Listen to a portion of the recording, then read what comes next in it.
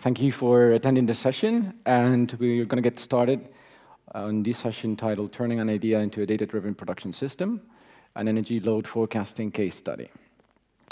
So my name is Lucas Garcia. I work as an application engineer at MathWorks. As you probably know already, MathWorks, we are the creators of MATLAB. So before we start, maybe let's take some time to explain this very long title of today's talk. So today we're going to see how to turn an idea into a prototype, and then the prototype into a production system by leveraging models that purely rely on data. And then we're going to do so through the data analytics workflow for an energy load forecasting case study. So before we jump into more technical details, let me briefly explain on what we mean, or what I mean by energy forecasting. So according to Wikipedia, energy forecasting refers to any predictive modeling or looking to the future of any aspect in the energy industry. That is a little bit vague, but it could refer to loads, so the actual electricity demand. It could be electricity price. It could also be commodity pricing for fossil fuels. Or it could be electricity production, where its biggest interest today is in the area of renewable energy, especially solar and wind. So today we're going to focus in energy load forecasting. So this case study of today is on energy demand. So by now you're probably already familiar with data analytics, and so I want to basically bring to the table some of the insights that, in my opinion, data analytics brings us. So we have descriptive analytics, so we can decide, or we can look into the data and see what happened. We have diagnostics, so why this did happen. We also have predictive analytics, what will happen next, and then prescriptive analytics, what should be done. So our goal with these data analytics is going to be turning large volume of complex data into actionable information, actionable insights for our purposes. So we can say that with data analytics, we're going to be using data to make better decisions and influence others. And here's the workflow that I'll be suggesting for the talk today. I'm going to start by looking into how to access and explore data. Then we'll look into how to pre-process that data, after which we'll develop some predictive models, and we'll end up by integrating those models into much larger systems. So that being said, let's take a look into the case study of today. All right, so what you're seeing here is an application we built on, this is running on Amazon EC2, and unfortunately, probably the URL is very small for you to type it in your mobile phones, but you could actually do it if you wanted. So this is running there on Amazon EC2, and what this particular tool allows me to do is to we're seeing here Google Maps, and on top of Google Maps we have drawn different grids on the state of New York. These are energy grids, and these blue dots, or red dots represent the weather data that we have in this location. So we have weather stations across the state. So again, what this tool is going to allow me to do is just pick a particular grid and generate a forecast. So I get a forecast, and I also get some information on what happened in the previous 48 hours and what the prediction is going to be for the next 24 hours. So this application, and by the way, if I choose a different grid, so for example, if I look into New York City and I generate a forecast again, I'm going to see a very different set of behavior. So we're going to have to see on how we should model this data. Okay, so what's going on when I hit this Generate Forecast button is that a series of MATLAB algorithms are running on Amazon EC2 to basically extract all the relevant information that we want to use, so pull out all the data from different data sources. Then we're going to be cleaning the data, stitch it together, run it through a neural network model, and then show the results here on the screen.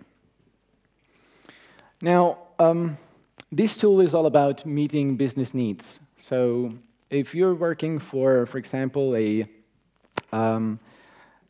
power company, or you're running the power grid of New York City, you probably would like to know on what level should you be running different power plants across the state. So should they be running at full operation or not for the next 24 hours? And to do so, you very likely need a very good and accurate demand forecast. Also, if you need to know these forecasts, since you probably need to buy energy from a neighboring grid at some point in time during the day. So apparently we also do that here in Spain. So this is something relevant as for business decision making. This is also a tool that we could put in the hands of a large number of people, so a large organization, and make it available on demand, 24 hours a day, 365 days a year, because really power plants never stop, so downtime is really unacceptable here. And finally, it's also about openness. So we want to open this tool and make it available for a larger crowd. Maybe, so this is just energy demand, but maybe you're interested in electricity pricing, and to develop a demo or to develop an application for electricity pricing, you're going to very likely need to do something similar and pull out similar data. And you'll also be very likely using the prediction that we've outputted here. So we've created this RESTful web service with two functions, generate demand forecast and visualize demand forecast. And what this allows us to do is just to open the MATLAB analytics to anyone who wants to use it for another purposes. So we have designed these different parameters that you can use. So you can output the data as text or JSON or HTML. And also we've done the same thing for the graphs. So you can actually pull out the data and the graphs from this web service. Now, interestingly, if you're going to be developing an application for electricity pricing, and you could be really using this, despite these are demand forecast predictions and visualizations, you might still want to use them for your own reports. So that's something we're going to be interested in looking into. Okay, so despite this is an application that shows what the final product could look like, what I'll be focusing today is on what happens under the hood when I click this Generate Forecast button. So what are the MATLAB analytics that are happening in there? So again, we're going to put ourselves in the shoes of someone who has to develop these day-ahead energy load forecasting problem. And we're going to have to design an application that runs smoothly. To do so, we're going to be acquiring some data, cleaning it up, developing the predictive model, and then deploying it to production. And to do so, we're just going to hand it off to someone in IT who can deal with it better than we as data scientists can. So that being said, let me go to the MATLAB environment. And what I'm seeing here is, if you're not familiar with MATLAB, so there's the MATLAB desktop, and we have a live script running here. So I've opened the live script, which is similar to a notebook interface. You've probably seen those in other programming environments too. And what this allows us to do is to, in a single piece of, in a single document, just basically have all the code that we're going to be running together with all the information with regards to this example. So I've already done some work, and just right before the presentation, I decided it would be wise to download the historical data. So I'm downloading here a full year of data, so year 2005 to 2006. Now, let me briefly explain on how the data is going to look like. And we're going to basically be using two data types, or two data sources, excuse me. So one data source is going to be the New York Independent System Operator data. So this is publicly available data. And the other data set is going to be the NOAA weather data. So again, these are publicly available. You can use them as well. And these are updated real time. So that being said, here I'm going to start by downloading this historical data. And to make it fast and nice, what I've done is I'm using some MATLAB code, using WebSave to save the results or to save the files on disk. And to speed things up, I'm using parallel for loops. So this is basically a for loop that runs in parallel across the different threads in your computer so that we can speed up downloading. So I'm going to skip that for now, because it's not that interesting, and I unzip the files once I have them. Great. So next thing I'll be doing is I have to work with the files all together. And if you're creating this application from scratch, you probably have to look into the data. So let's look into how the data look like. So I'm going to open one of these examples. So one of these data files. So these are all CSV files, and they come with different columns. So I have timestamps, time zones. I have the name of the grid. I have the ID that identifies the grid, and finally I have the load, the historical load, at that particular timestamp. So there's a nice, interesting thing about all these files, and this is that they are structured. So they have a good structure. All files preserve the same structure, and because that is true, I'm going to be able to use a MATLAB class called data store. I just have to point to the location where the files are, and if I run this, what I'm going to be doing is I'm going to be pointing to those files which are stored in disk. Now, these files are stored in disk, but very well they could be stored somewhere else, like Hadoop or other infrastructures. So if I hit ds, which is the name of the object that I just created, I see that I'm going to be pointing to 300 and, well, these 3 plus 362, so a full year of data. I see information on the encoding of the variable of the file. I see information on how to treat missing data and so on. And these are properties I can change very easily. Now, because I want to scan the data, I yet haven't done it. I'm going to be able to decide or to determine how data needs to be scanned. So timestamps. Then we're going to have some strings, some categorical data, some integers, and then some floating point numbers for the loads. But as a matter of fact, I just want to read timestamps, name of the grid, and load. Okay, so let's run this section. And once I have that, this is already set up for me to read the whole thing. So all I need to do is call the function readAll. And this is going to be pulling the data into my workspace, into my MATLAB workspace. I'm going to be using RAM memory for that. So this is an in-memory operation. So when I do that, it's going to take a little while, but I'm going to be pulling quite some information from there. OK. Once it's done, I'll just give it some seconds to finish.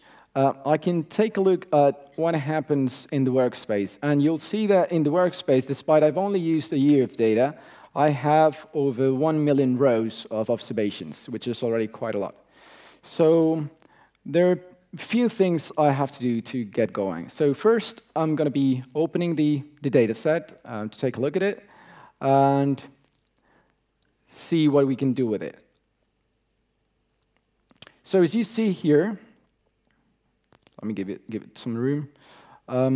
This is what we have. So we have different timestamps, and then beside timestamp, we have the name of the different grids, and then the loads. But you see that for every single timestamp, we have already 11 rows, okay, identifying the different grids. So ideally, what I would like to do is to pivot the data, if saying it in a nice and friendly way. So pivot the data and send the names of the grids to the columns so that I can have one timestamp per row, right? Different timestamp per row. So the way to do that in the MATLAB language is using a function named unstack. So that's what I'll be doing next. Excuse me. So I'll be unstacking the data, and then I'll be just sorting data out. I'm just going to be sorting the dates so that the dates are in order. All right, so I'm running that, and hopefully at some point we'll see the results on screen. And there we go, we have it there. So now I have a single timestamp per row, and along the columns, I have the different grids.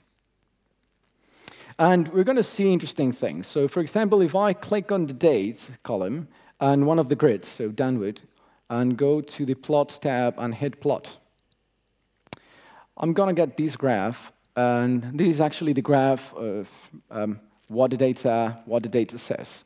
And you might think that this data is correct, but in fact it's not. So there's a lot of good data here, but there are a lot of observations that are off the charts and that should be fixed before we start working with any machine learning algorithm. Otherwise, we're going to ruin it. And we see that there are also many. It happens many times where the demand goes to zero. If there's anyone from the energy industry here, you know that it's impossible that the demand goes to zero. So this has to be fixed in some way. All right, so that being said, I'm going to move on here. So I've visualized that. Oh yeah, and by the way, there's something also quite interesting in the data. And I imagine that you all data scientists here and data analytics people, big data people know this, that when you start working with your own data or with data publicly available from somewhere, it happens that it just doesn't work. So you need to dedicate a lot of time to clean the data, make it work as you wish. And here there's some interesting things, like we are going to have timestamp by 5 minutes, and all of a sudden I get things like this, right? So either I'll fix these things, or probably the neural network model that I'm going to be implementing is going to totally fail. So I have to retime the whole data set. Okay? So what I'll be doing here next is I'm going to be converting the data to a class or an object called timetable that is able to deal with timestamps in a very natural way. We will make sure if the data is regularly sampled. Very likely we'll get a no here. We'll look at the distribution of the sampling rates, and then we will be retiming the whole data set to make sure that there's a 5-minute interval in between observations. And the way we're doing that is through linear interpolation, so nothing fancy. We keep it simple for today. All right, excellent. So I'll run that.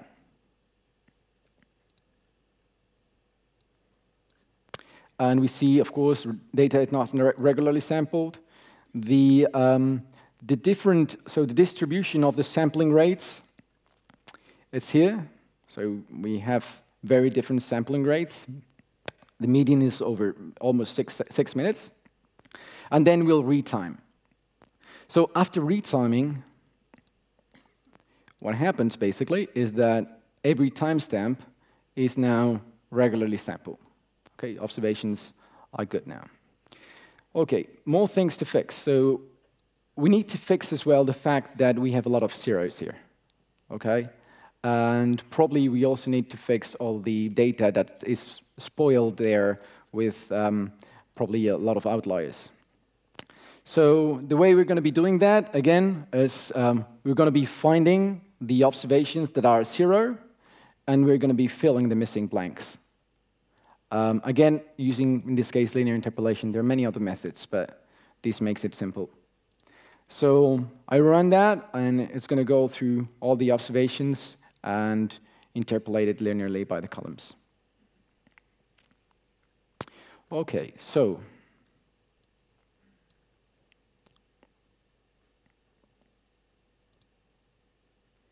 all right, so we're going to see here how in line number 2, this gets updated with some of the data. Okay, and now if I do a plot again, we see that this no longer goes to 0. These points are actually non-zero, but we should also fix them. So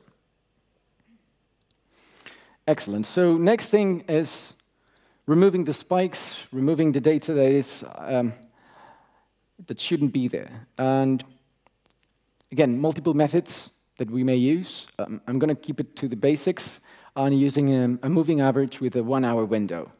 So this basically reduces itself to using move mean in MATLAB and then doing a graph.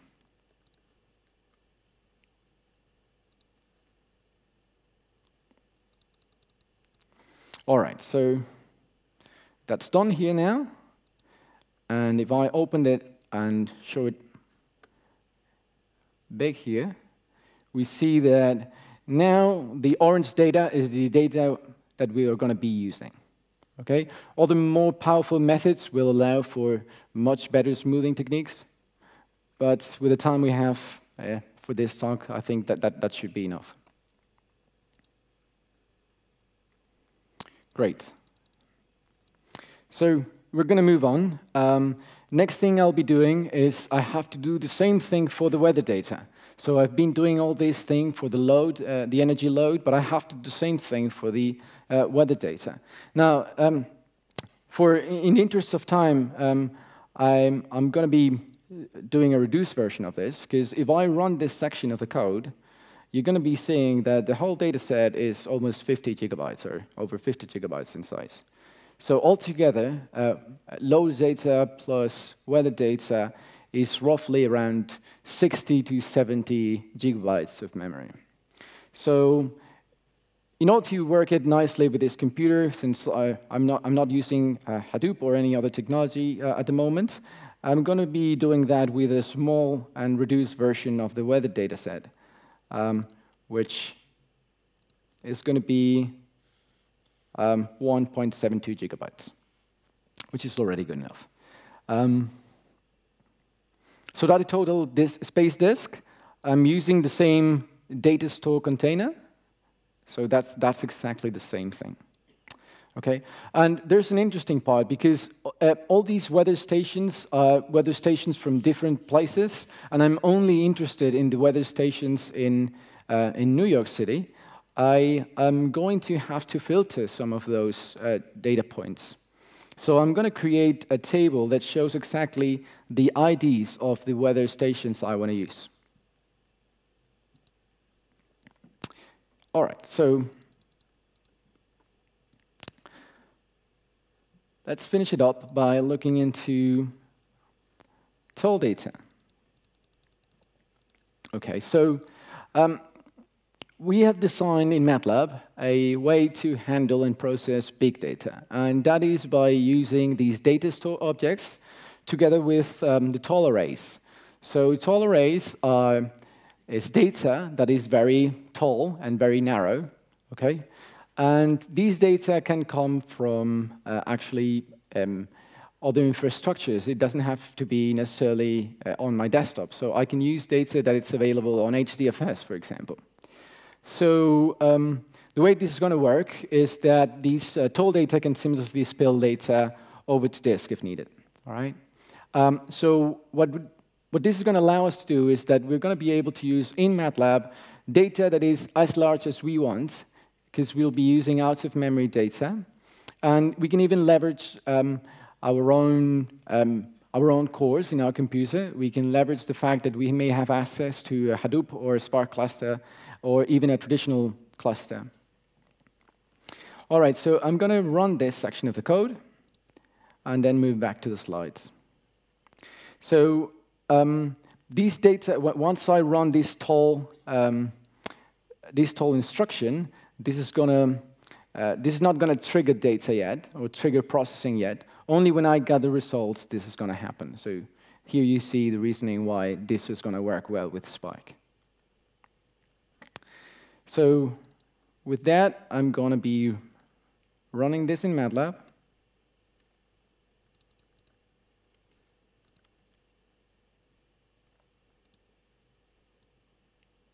And I'm going to come back for the slides. All right, so let me go again to the data analytics workflow for a second. And basically, we started by accessing and exploring data. Then we're going to be pre-processing the data as we've done, after which we do these develop of predictive models, and then we integrate it with the analytics systems. So what we've seen so far is this step going from accessing to pre-processing. And I have not said it before, but there's some challenges that you may face when doing this. And really, your data can come from multiple sources. You might be dealing with business and transactional data, so SQL, NoSQL databases, maybe text, maybe spreadsheets. Maybe the data is coming from web sources, JSON objects. But you may also have engineering data, so data coming from images, audio, GPS locations, sensors. And here the challenges are quite large. So you may have to aggregate data and look into how the data has to be aggregated, clean the data, do specific processing, and deal with out-of-memory data. So basically, our pitch in MATLAB is that by using the fact that MATLAB can not only handle transactional data, but also engineering data, you're going to be able to empower your analytics with much better results. All right, so next step is going from pre-processing to developing these predictive models. And basically, to do so, we also encounter some challenges. Believe me when I say this, that today there's still a lack of data analytics expertise out there. So this forum, Big Data Spain, might say the opposite thing, but there's still a lot of unknown on data science. And people ask, well, how to best transform the data to represent it, how to select features in a nice way, which models do the best representation on the data. All right, so back into the MATLAB language. This filtering out of the data took roughly 1.6 minutes, and we can move on. So what I've done here is what I should be doing next is filtering out all the zeros in the weather data, filtering out all the noise. But in the interest of time, what I've done is I'm loading some MAT files that I've already saved. So this is where the data is. And I'm going to be using that instead.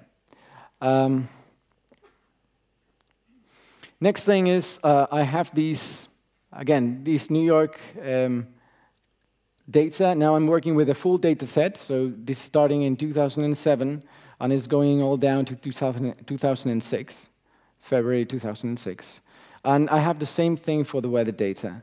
And one interesting thing that I need to do a predictive model is to sync the data together. So I'm going to be doing a join of the two data sets using synchronize. And synchronize, what it does, it's basically a join, but for timestamps. Okay, so it's a very well-established way to do timestamps joining. So I'm going to do that. And then we're going to be forecasting only one grid. So I'm going to focus on the New York City grid instead of focusing on all the 11 grids that are there. So I'm going to be developing a predictive model for New York City only. And we'll have to replicate what I'm going to be doing here for other grids. So what I do here basically is just extract from the data all the things I need to deal with New York City, so the loads and the weather stations. And I'm going to be creating some predictors. So if you have to develop a predictive model for energy load forecasting, you have to think about what predictors you should be doing or you should be using. So things like hour, things like the day of the week, things like is this a weekend or not? Do you put the washing machine on a weekend or not? So these things are going to make an impact, right? So we're going to be designing that. So we're going to be using the load, the month, the year, day of the week, whether it's a weekend or not. Of course, we have to use the temperature or the dew point, because this is information coming from the weather station.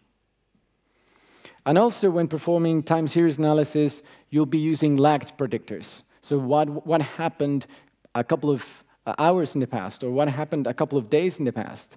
And you have to determine what the best predictors are, what the best lagged predictors. Should I use the load from, I don't know, two days ago or from 3 days ago for the forecast? What's the best use that we can, what's the best lag predictor that we can use? So here what we're doing is basically doing a correlation across the entire data set to find that out. And if I run the section to compute this correlation, what I'm going to get, I'm going to open this up. And by zooming in here, okay, here, this is the correlation. And I see that the highest peaks are here. That's the hour 24. I'm not sure if it's, you can see it from the back. So that's 1 day before. And this is the other peak, 168, that's 7 days ago. So those are the lag predictors that make sense to use. All right, so that being said, I'm going to prepare the data. And then what I'm going to be doing is, as with any predictive model, I have to make sure that my data works whenever I use a different data set. So I'm going to split the data into training and testing. And you can also do things like cross-validation, but I'll just keep it simple, as I said before. And I'm going to use the year 2012 for testing. So I'm going to basically split that data set into training and test. And my next thing is to create a neural network. I said I was going to be using neural networks. So in MATLAB, you can use neural networks by using these apps. So I'm going to be using neural net fitting. And what these apps allow me to do is, through a point-and-click interface, deal with the fact that you might not be familiar with neural networks. So I click Next here. I'm going to enter the inputs and the targets. My observations are set by rows, so hit Next. This is how I'm going to split the data and training, validation, and testing for the, to avoid the overfitting of the neural network. I hit Next. That's where the magic happens. So this is the number of hidden neurons. So I have to put a number here. Now, if you're familiar with neural networks, you'll probably know already what you have to put. If you don't, well, you just have to come up with something, and then we'll figure it out. But I'm going to start by putting a number, 20. This number is basically going to represent roughly the degree of nonlinearity that the data has. Okay? So I have these 20 here. I click Next. And then I'm going to just do the training. There are multiple training algorithms to choose from, but I'll just go with the defaults. So here training begins, and it's going to iterate across many, many iterations, so it's going to go fast. But I can also look at the performance of the network. So if I hit here, I see what the validation performance is for the neural network. This is how the training is going on. So the mean square error is being reduced as we progress, and at some point the validation error will get higher, and that's where we're going to stop. Otherwise, we're going to be doing overfitting. Great, so that's fine for now. So I'm going to stop the training. I don't need to do much more. I can look at the regression plot. So here I'm looking into how the targets compare to the output, and I can see that these numbers are extremely good already. So I'm quite confident that this model could actually do a good work in the real world. So I'm going to hit Next. Here I have some options to evaluate the network. I'm going to skip those. I can deploy the solution to other architectures. I'm going to skip that for now. And I'm going to save my results to MATLAB. Okay, so I save my results in a net object. I save them. And actually, I can also look at this script. So I can look into what code should I have to write in the first place if I was doing this by hand. Okay, so I'm going to leverage that. As a matter of fact, most of those lines that I have there, I have them right here. Okay. And even I can use parallel computing to speed things up. I could even use a cluster if I have access to a cluster. Okay, so the next thing is to see how this performs. So to do so, I'm going to be evaluating the mean absolute percent error. That's a common practice in energy forecasting, and show the results both for the neural network, for the training and the test set. So when I run that, I see that the error is roughly 2%. Even the test error is very low. So these results will open the eyes of anyone in the energy industry who want to do this, because they are extremely, extremely good. Now, what else can I do? I can look into, remember I left out the year 2012, so I'm going to use that year 2012 to look at the graph. So if I run the section of the code, and I open up the MATLAB graph that comes out, I'm going to be seeing the performance of the network. So what you're seeing here is how the network performs. In blue, you can see the performance of the neural network, and in orange, you can see the real measurement, because we had this data available, so we can use that and compare them. It's funny, when I was preparing this, there were some things going on that were a little bit off the charts, and there was this particular one, so I'm going to zoom in here. So if you look at this, there's something weird that happened on October 29, 2012. So what I did is, okay, let's just Google that. So what happened on October 29, 2012? So what happened is that Hurricane Sandy hit New York City. So we're not modeling the fact that we could have a hurricane in New York City. So that's not being considered in the model. So to do that, we could certainly do it, but we could add a lot more complexity to the problem. Now, however, this is a forecast that works very well for normal operation conditions. All right, so let me go back here. So again, by using apps, you can go seamlessly from the point-and-click interface to the code, which makes it a lot easier to do data science. Okay, and the final step, I think I'm almost done with that, is to integrate the analytics into larger systems. So again, some challenges may arise here, because the end user of this application is not going to be a scientist, it's not going to be somebody technical, it's going to be some sort of operator, analyst, or a customer, or some staff. There are different targets that you might have to deal with, so cluster environments, you might want to deploy this to the web, you might want to integrate it with Python language or Java, or any of the cluster infrastructures that we are seeing at the conference today. So how we can do that? Basically, with MATLAB, you can just bring your whole application into different enterprise systems. So we can integrate with, again, standalone executables, Hadoop, Spark, languages like C, C++, Python, Java, .NET, and MATLAB Production Server, which is basically a server that runs with multiple headless MATLAB, so that you can basically allow people to concurrently use your application. And the other thing that you can also do is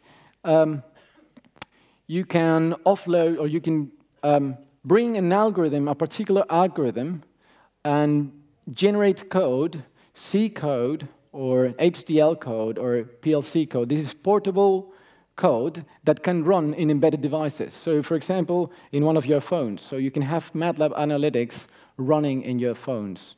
So that's also something quite unique. So really, your MATLAB analytics can run anywhere, both in engineering and enterprise systems, and also in embedded hardware. So just for those who are curious, this is what's going under the hood in Amazon EC2. So we have Apache Tomcat doing the web service, and we have MATLAB Production Server running simultaneous MATLAB runtimes, so that we're able to handle multiple requests from different users. Some key takeaways. So with MATLAB, you can basically use your business data and your engineering data, so you leverage all the information you have. MATLAB enables you as data science experts to do data science. And basically, MATLAB analytics run anywhere, both in embedded devices and enterprise systems. Okay, so with that, I would like to thank you for your attention and enjoy the rest of the conference.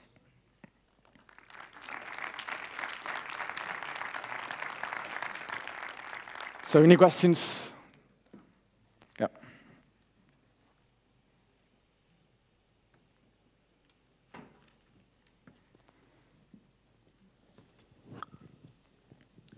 Thank you, Lucas, for your nice presentation.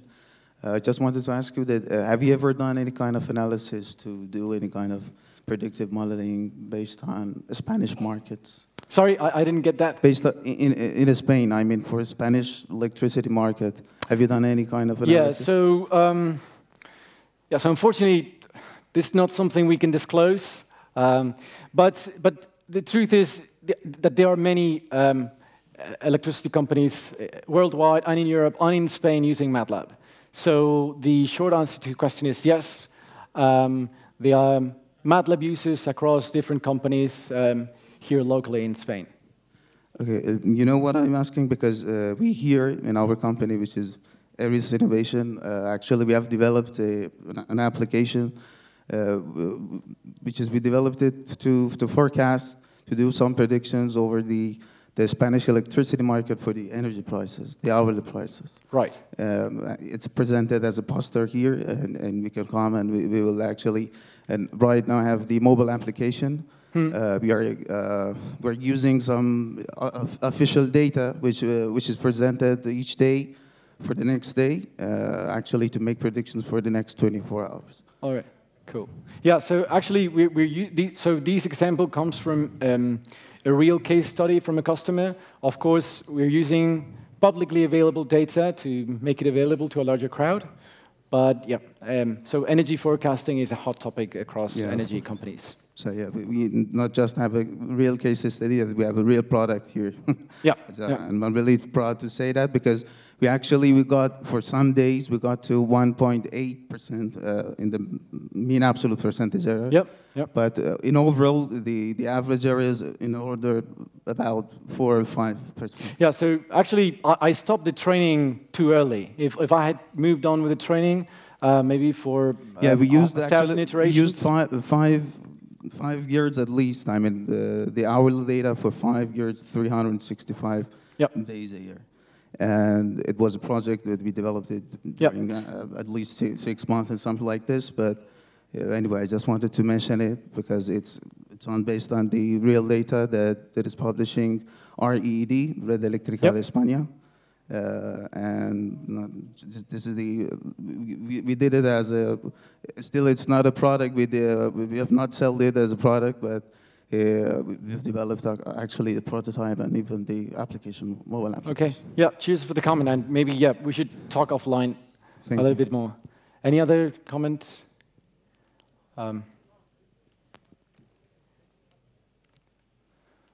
Okay, thanks.